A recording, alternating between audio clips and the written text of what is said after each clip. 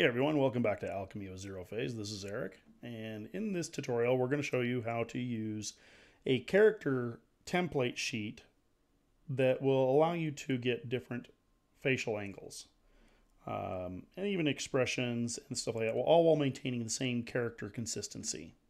As you can see in this, I just used a bear with this sheet and was able to get lots of different angles with the bear looking down and kind of looking up and looking all over the place. So we can do this with animals, we can do it with people, and this tutorial will show you how to do this so you can create consistent characters, whether it's for storybooks or other illustrations, or just getting the face you want and then using that to create other faces. So let's move into this. What we're going to do, I'm using Reality's Edge right now. It seems to work pretty good for what I'm doing, but honestly, this will work with pretty much any checkpoint. Okay, so the prompt I have set up, I am currently using is photo grid, and then in this one here I used anime girl because what I'm describing is a picture that I'm taking the character, and I'll show you here real quick. So this image that I generated quite a while ago actually, and converting that over to a more realistic photo version of the person. With the hair, you get the kind of wisps of hair, and yeah, even the eyes. Let's pull this up so you can kind of see. So you can kind of see how the character was carried over and made more realistic. It's a very cool feature. Something that I know a lot of people are looking for to be able to do storybook illustrations. This seems to be pretty popular. Or in other things. I don't know, videos and whatnot. Okay, so I showed you the checkpoint. The prompt is pretty simple. You can either say character design sheet. I like photo grid. If you use character design sheet, it tends to create like these drawn characters, which is fine. Maybe we'll go into that. Describe who it is or what it is you want to see in there. Because you're describing a grid, it should maintain this. I'll show you the other settings that help maintain this as well with a white background emphasized. So you can grab that prompt if you want. It seems to work pretty good. I'm using Automatic 1111 Forge, so there's a few things that might be a little different with the samplers. I'm using the turbo editions of the samplers that are pretty common. So Euler A, DPM++2M, and DPM++2M SDE. Each one is a turbo. They're designed for Lightning models and turbo models. And for right now, we're just using the DPM++2M SDE Turbo. Works pretty good. We got our sampling steps set to 8. So depending on which model you want to use, you're going to need to read up on what the sampling steps are going to be. If it's just a regular SDXL model or even a 1.5 model, you're going to want to have this up to above 20 probably. And then the config scale for this particular model works really well at config scale 2. There's a couple of Lightning models that work really well at 1 or 1.5, but 2 seems to work really well for this one. The character sheet I'm using has a bit of an odd aspect ratio. I'll come down here and show you. It's this right here. It's actually like a 1024 by 614 pixels. And so basically you had to figure that out, program in the pixels here, and then I lock it using aspect ratio helper extension, and then I can drag it up. And I like to have it a little higher on the resolution, so 1200 by 720. That gives me a little bit more pixels to work with and makes for a higher quality image and allows the faces to come out a little bit better. Okay.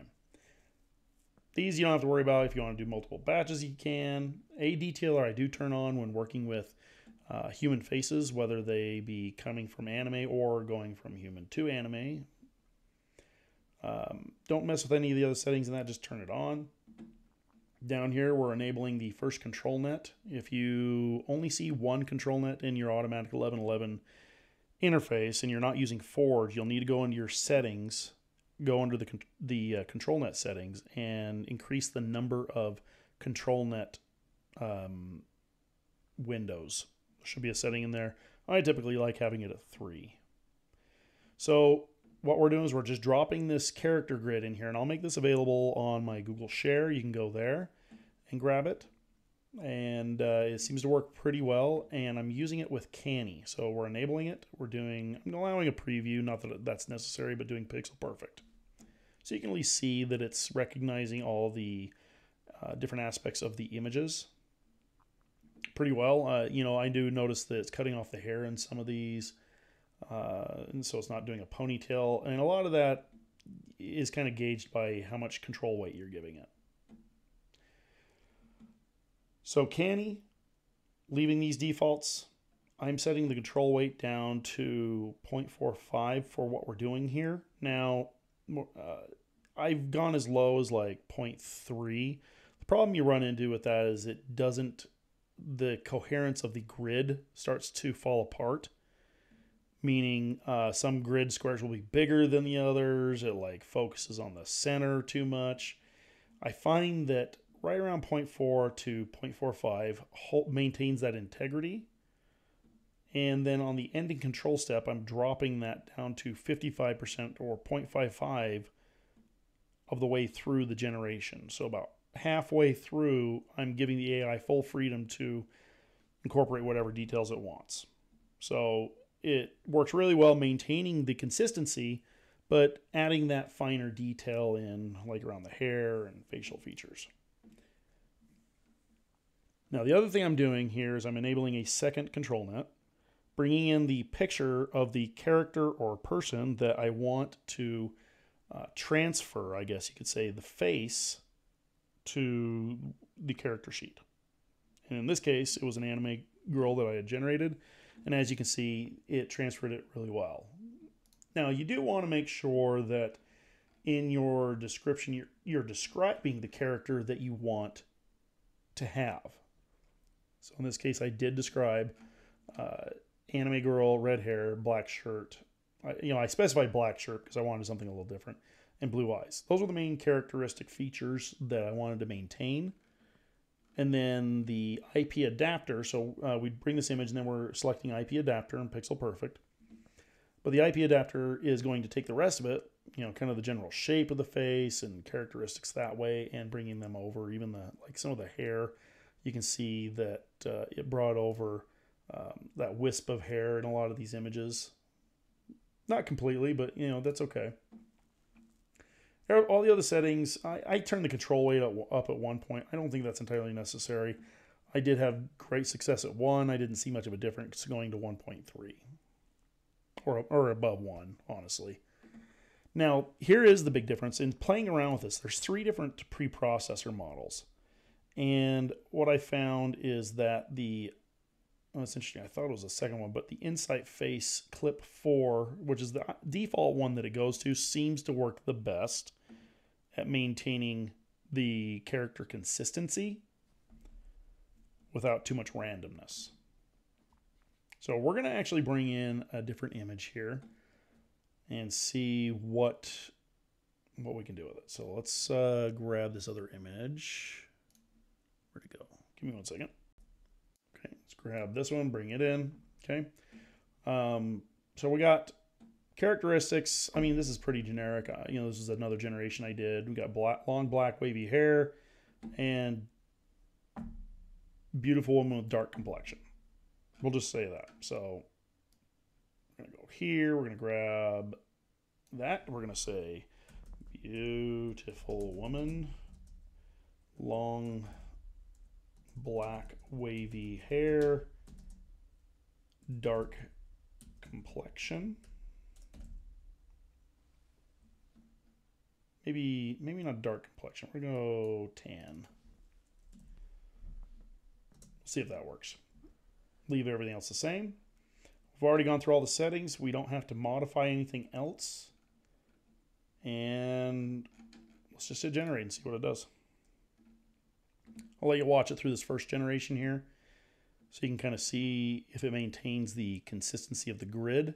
That's all brought in through the grid on here, and it translates over into the Canny preview, which is nice.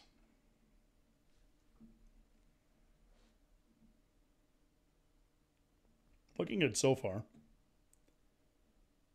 Okay, high-res fix just kicked in. A detailer should kick in, find all the faces.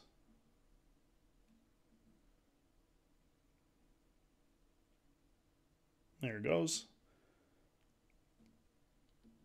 Yeah, it actually looks a lot like the character in the picture.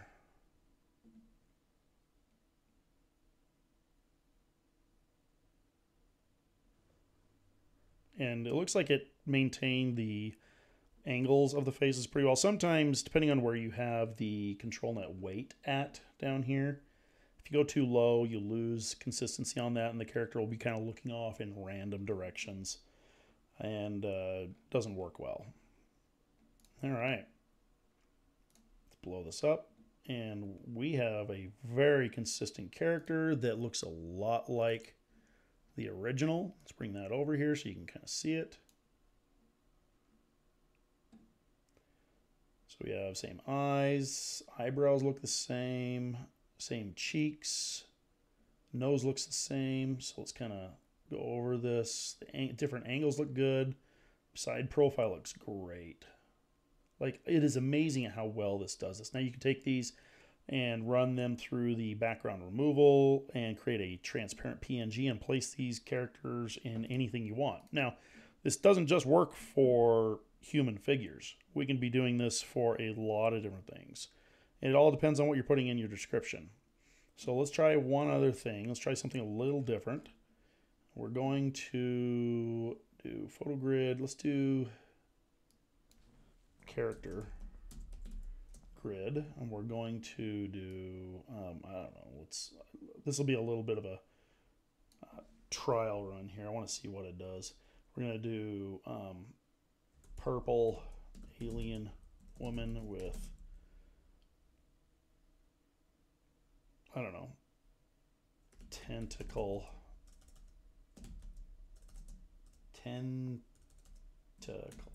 hair.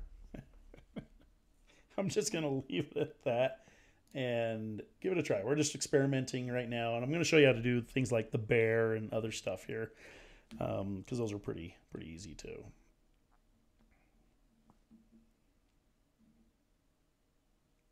Yeah, it's looking pretty good. All right, so now we've got a purple alien, I guess. Oh, it is woman, so I did specify a woman, so it is a woman, but she's purple. She's got tentacle hair, which I think is awesome. Look at this. But what's cool about this is that the character maintains the same structure. So it carried over characteristics from the image that I put in the IP adapter and brought that over.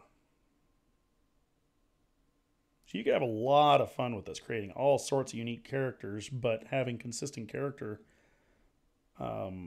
positioning, facial features. We could even specify smiling. We could say angry. And let's say biomechanical. Okay. So it's not changing the girl a whole lot. We're still getting the same consistent female face. And then the reason is because we're using that second IP adapter. If we wanted something completely different, we'd shut that one off. But this is crazy. So you get almost something that looks like something from Dragon Ball Z. You could have a lot of fun with that too. Change the hair color, whatever. Okay, so in fact, let's do that. What we're going to do now is we're going to come down here and shut off this second IP adapter. We don't need. I'm just using that to show you that you can carry a face, whatever face you want to put in there, across illustrations, photography, cartoons, whatever. You can just put that in there, adjust the settings. Whatever character comes up here is going to have a similar face, if not the exact same face. Obviously, it depends on your description up here. So now that we've disabled that, we're going to leave this description the same. We're going to see what we get now without the... let's just get rid of woman too. Let's run that. This should be interesting. Now we definitely got something that looks a lot different. You specify alien, you're still going to get something that's fairly humanoid, but these look great.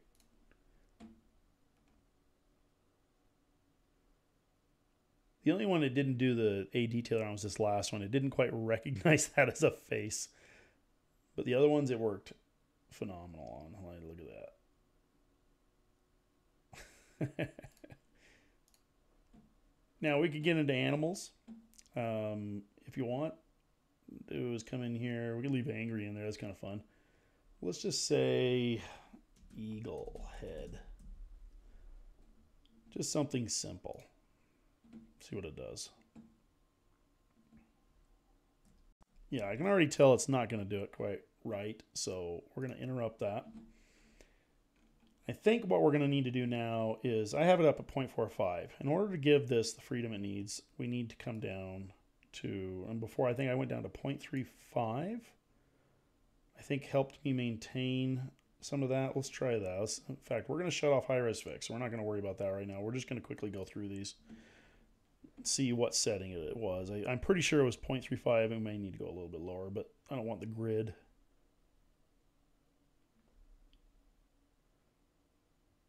Yeah, it's still doing, this is interesting. Okay, sorry, I just had to do a little bit of experimenting. The reason why it was still giving me characters is because I had up here character grid. So once I switched this over to photo grid, then we started getting a much different result. So what we're going to do now, we're going to turn on high-res fix, and we're going to get rid of angry, because honestly an angry eagle kind of looks a little funny. It did maintain the character grid pretty solidly, so we're going to go ahead and drop that down just to 0.3. Oops. This should be a little more consistent and give us what we're looking for, I think. There we go. Yep, perfect. That last one there is not right, but, you know, we could fix that later. Or just re-render it, honestly. Does the high-res fix so that it fills in all the extra details. I think a detailer, did we shut a detailer off? Yeah, good. Okay, and there you go. Eagle heads in different directions. Not exactly looking up and down. Working with animal faces a little different. Got 2 commas in there. Let's do this. Let's do chipmunk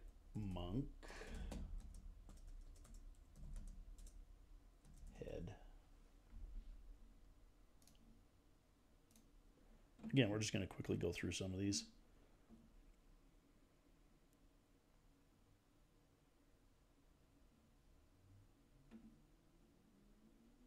That one worked out beautiful. Down, kind of up, and a little bit more up. This one's here, you know, are kind of about the same level as these ones here, but these are looking down. Worked out nice. Now let's do something a little more illustration grid. Chipmunk head. Let's do cartoon chipmunk head.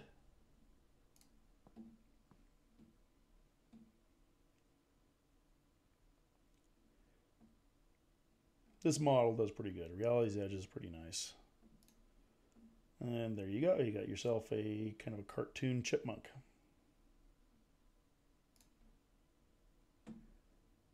Let's do a cartoon fairy head.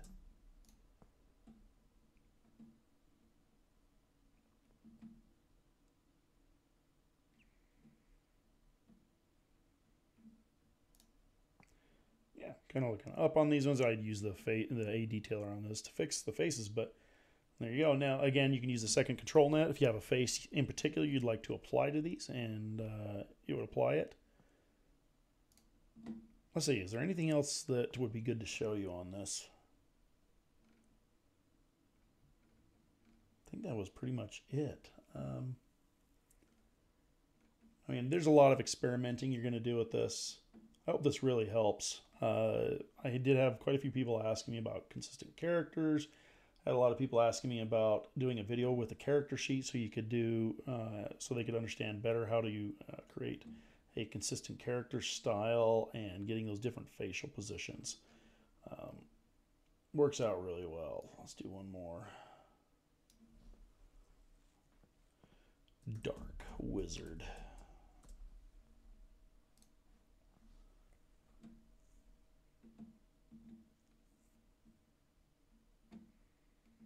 Well, it's interesting. It's kind of doing it in almost like drawn. I would actually bring up the, so bring this back up to like point, let's try 0.45. I said dark wizard, so it might just assume black and white, honestly. Yeah, you get up above 0.4, and what ends up happening is it's adhering to the shape here. So I'm going to show you one more thing. We're going to use open pose. So this character sheet does, the reason I use this character sheet is it works really well with open pose. I've got a couple other character sheets that are just drawings. They're like learn to draw a drawing. So it's got the character looking in different directions, but it's just like the outline of a head with a cross across the face. So open pose has a hard time figuring that out. With this one though, because they're actual faces, it's able to pick up all the faces. And by using open pose, it's not restricting you to the outline of a human face. So though the canny works really well, this actually works really well when working at, I think, like lower numbers, or yeah, no, we're going to have to increase the number. Sorry. You can actually work at higher control weight numbers with this. Just because there's no I don't know what you call it, predetermined face. See in just a second here. I think you do lose a little bit of consistency with, I'm not really specifying clothes. Do get a fairly similar character across the board. Let's just do this. Wearing hooded cloak.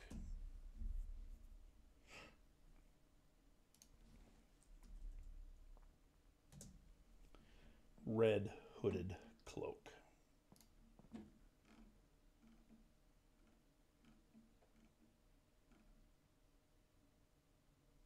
See what that brings across here.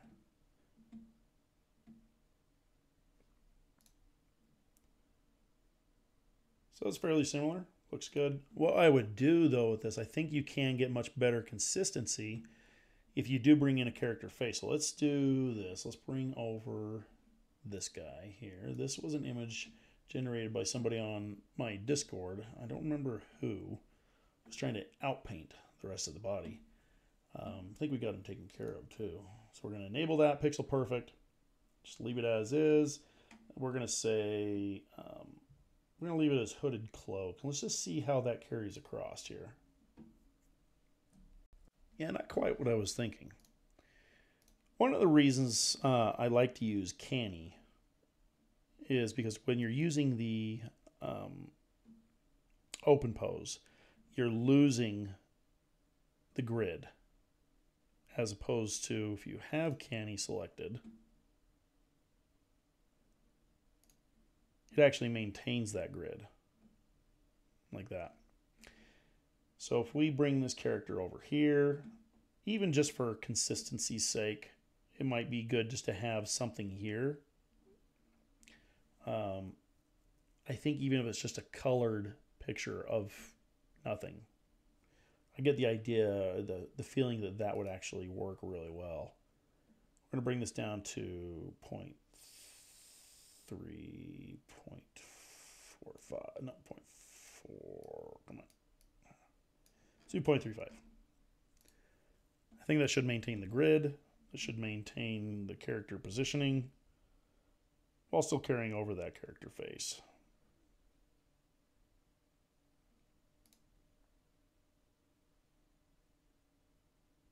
Possibly. Did I select something wrong here? Enabled, pixel perfect, IP adapter, insight, face. Yeah. Control weight is 1, that's fine. Yeah, it could be that I'm just not describing the character very well.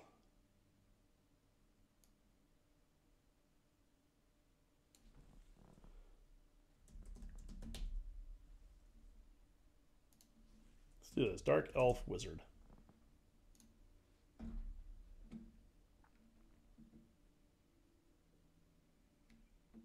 You can see this is giving you a lot to work with. You'll be able to do a lot of really cool things. I said dark, so it's doing darker skin. We got the elf. I don't know if it's carrying the character face over as well as I'd like it to. And maybe that's because I'm not using a detailer, but a detailer doesn't utilize this. Let's see here. Wait a minute. Yeah, there we go. So 0.3 maybe. Let's bring this up.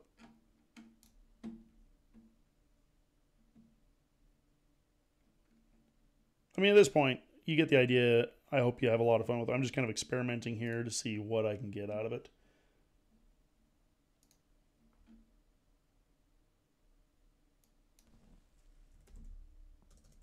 Let's do photo grid.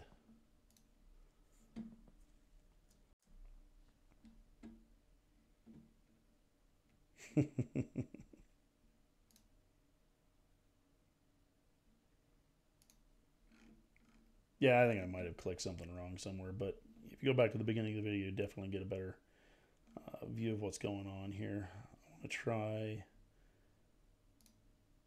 this one right here, the clip VIT Big G.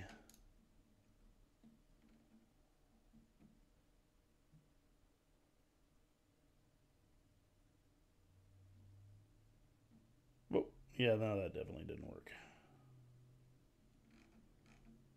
And that's probably because of this.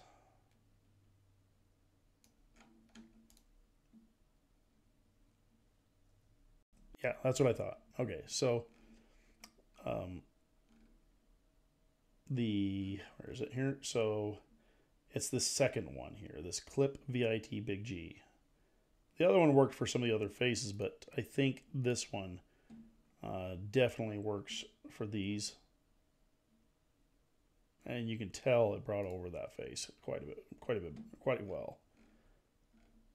You can tell my voice is getting a little rough. I've been sick the last week and a half, and today's like the first day I've had any kind of a normal voice. We're going to turn on high res fix and a detailer on this one. I want to see this thing full res, and we'll call it good.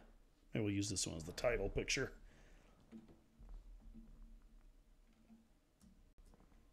Okay, so you can see it's just kind of finishing up here. Kind of wanted you to see that it's creating that consistent character face in a very similar fashion to the original picture.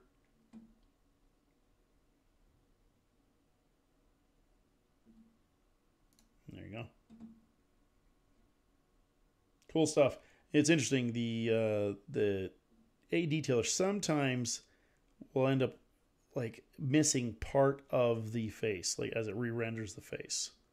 So the A detailer, you are losing. It's not utilizing this face, though there is supposedly ways to go into a detailer because it has the ability to set up a control net here. But the only one that would work with is these T2I adapters. I'm not sure how to use those necessarily, so I'll have to experiment with that and see. I hope you enjoyed the video. I hope it wasn't too long for you. If you're watching, great. Just for those of you who are using my online prompt forge, we are implementing some updates here that will create a better user experience. Just so I can show you here real quick. Bring it up. So I've condensed it down, moved some of the tools and everything into a control panel that's draggable. We're going to be adding some more tools to this, but you have your standard picking the prompt generator from the list of generators there, selecting your number of prompts, doing a picture analysis, some of the features of my core prompt generator, and then modification requests. Now, some of the things we're going to be changing in this is adding the ability to list your LoRa's. A lot of people like using LoRa's. I never use them. But I did get a request the other day that got me thinking about redoing the interface to make it look nicer and have it a lot more functional. So you now have two buttons for a control panel and then the artist options and references. So you can come in here and you can leave these open. If you close them, they maintain their settings. But just as kind of a sneak peek here, let's see if I can show this. So this is kind of a rough inlay of the functional components. So as you can see, it looks like the other one, except down here you have the ability to add LoRa's. So you'd name your LoRa, kind of maybe like a description of what it is. And then you'd actually put in the LoRa itself, whatever that is. Sometimes I guess they look like this most of the time. And what that does, it puts it in a drop-down box that you can select it. And you have the ability of adding multiple LoRa's to it. So it refreshes it, so you can come in here and select these. And the whole point is that when you hit generate on your prompt, it will add these to the end of whatever prompts it generates. So if we say 2 prompts, and we're not going to put anything in there, we're just going to have it generate some random prompts, it would put it at the end of the prompt here, so triggering your LoRa's when you go to render them in Automatic 1111, or I'm assuming, I don't know if Comfy UI has that, but it's not quite there yet. I should have this finished hopefully in the next few days.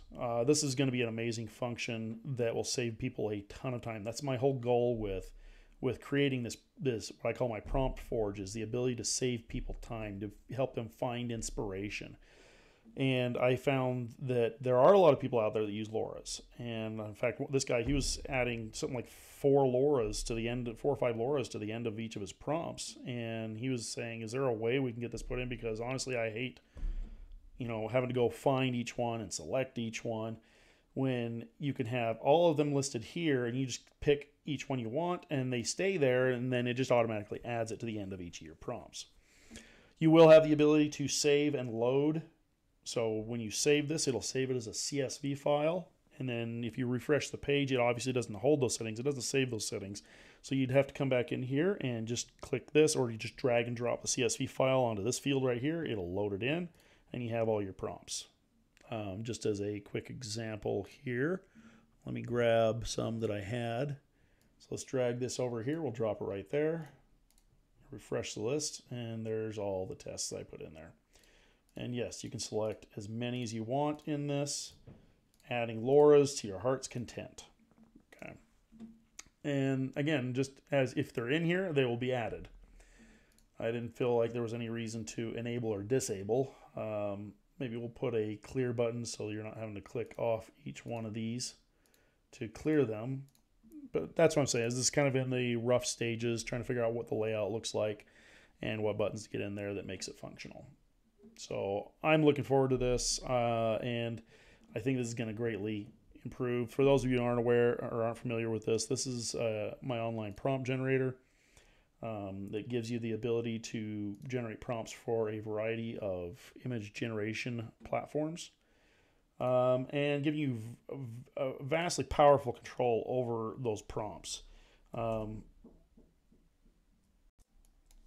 let's put in something in here. Troll with sword. That's all we're going to give it. Hit submit.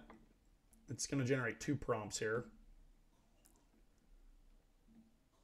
When that submit button comes back, we have our prompts. So we got a wide angle oil painting. It just kind of picks the medium unless you specify. So if I come up here and put let's say watercolor painting, submit, and it'll come back with, put medium in there. It does that once in a while. Medium watercolor painting, so it's like the shot, and then adds a kind of menacing troll wielding a sword, so it kind of expanded on that a little bit. Dynamic composition, sharp blade, intense eyes, fierce expression, impending attack, lush forest background. Yeah, so I've got this thing trained to intuitively, based on what you put in there, it will expand on and incorporate things. You can put as much as you want up here, and it'll incorporate those features. The Artists and Options panel gives you access to a variety of artist samples and names, and a color picker. And this is something that I find to be incredibly powerful if you want to actually control the theming of the the image, the color theme. You can come in here and select the color, and it will intuitively grab the color name. It uses AI to interpret a hex code on the back end. It's really cool the way I got this figured out. And then any color you give it, select, and got sky blue. We'll come over here to a deep blue, is like navy blue.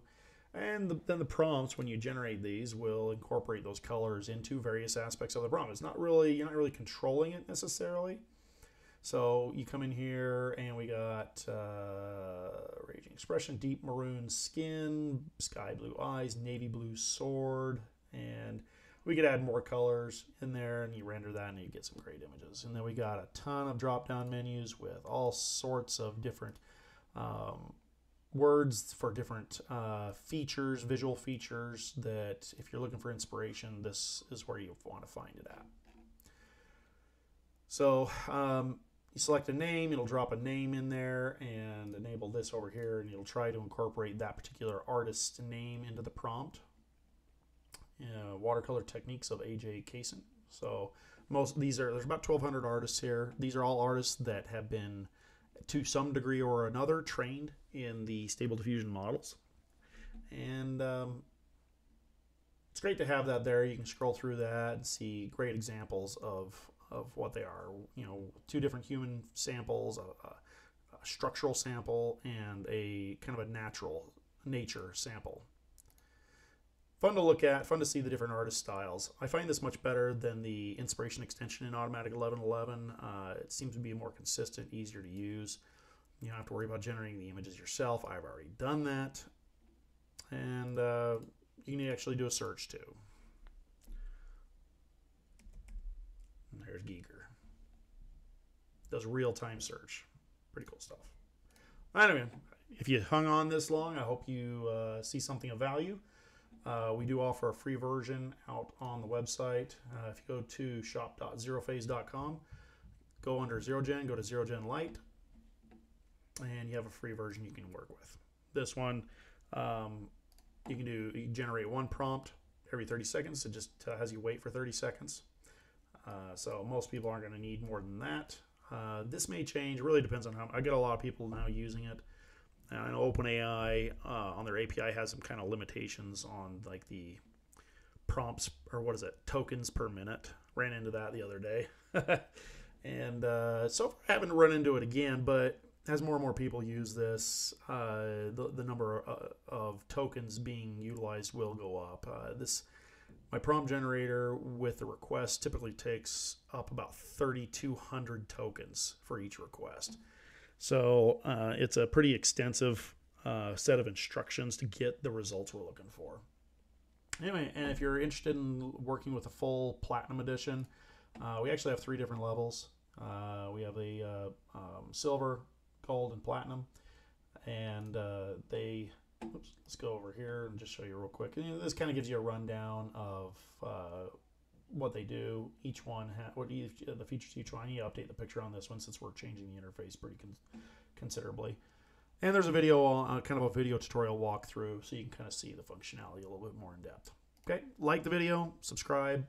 I should have said that earlier on the video, but we'll talk to you later.